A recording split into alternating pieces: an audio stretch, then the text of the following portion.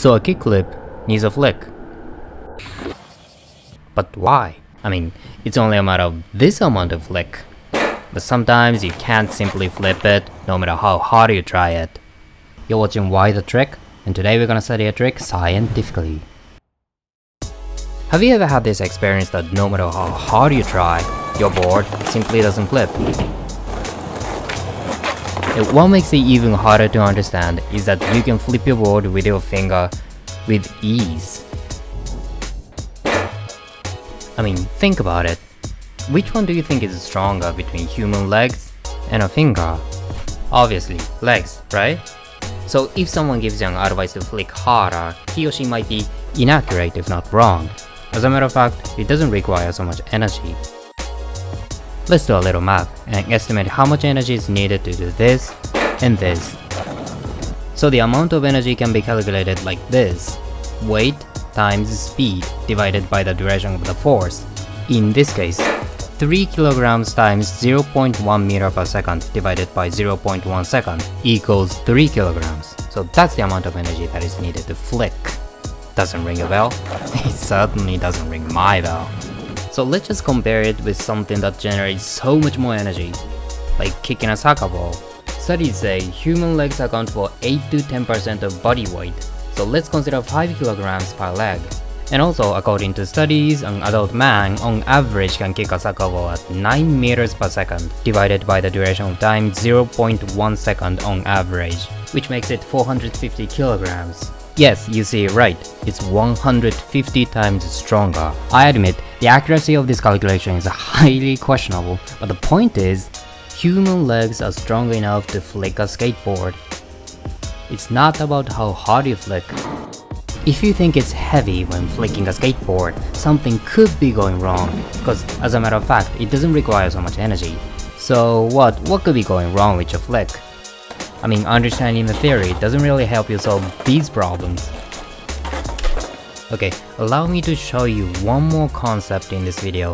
When an object spins or flips, there is an axis in the middle of the object. So that the object can rotate smoothly, there needs to be a clear axis in the middle, and the force of the spin cannot interfere with the axis. That can also be said in this case and in this case. Notice the force of the spin is not interfering with the axis. An exact same thing can be said in kickflips. Try visualizing an axis in the middle of the skateboard. You can't? Don't worry, I got you covered. Try considering this blue line in the middle an axis of the skateboard. And what would you do when you want to flip the object in the most effective manner without interfering with the axis? In other words, if you want to flip the object like this, you'd probably flip it this way. By giving the object force that goes at the right angle with the axis, it flips in the most effective manner. This can be said in kickflips too. Take a closer look at my front toe. It goes to the same direction as the blue ring goes. And this is where the concept kicks in. Number 1. Don't interfere with the axis. From this angle, it looks clearer. You can see how I am not touching the axis. And if you do, that's when it becomes heavy. Number 2. Flick around the axis. In other words, your toe should be going towards the same direction as the axis is, without touching it. To let it happen, it is essential to know where to stop flicking. In this case, notice I'm using my front knee as a pivot point, and I'm not extending my front foot too far.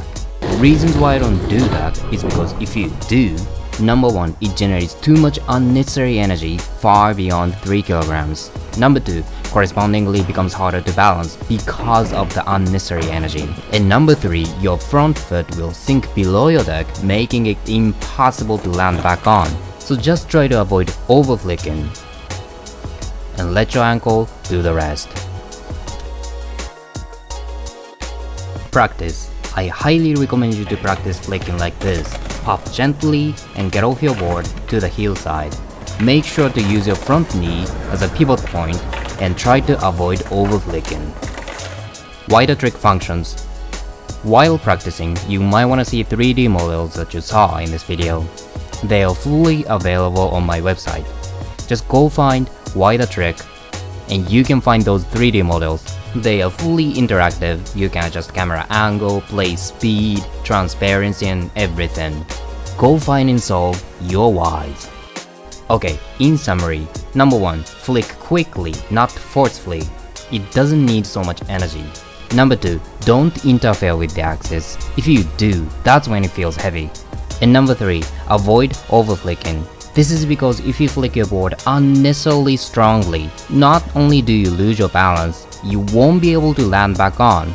And in the first place, it doesn't need so much energy. Unanswered questions. If you're watching this video so far, some of you might be thinking, a lot of people say you should not flick down. Isn't this flicking down?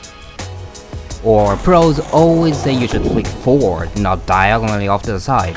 How does it work? Or do I intentionally move my ankle? It's been much longer video than I thought it was going to be, so let's talk about those questions in the next videos. Please leave a comment, it is your why that grows this channel. It's been Why the Trick, until next time.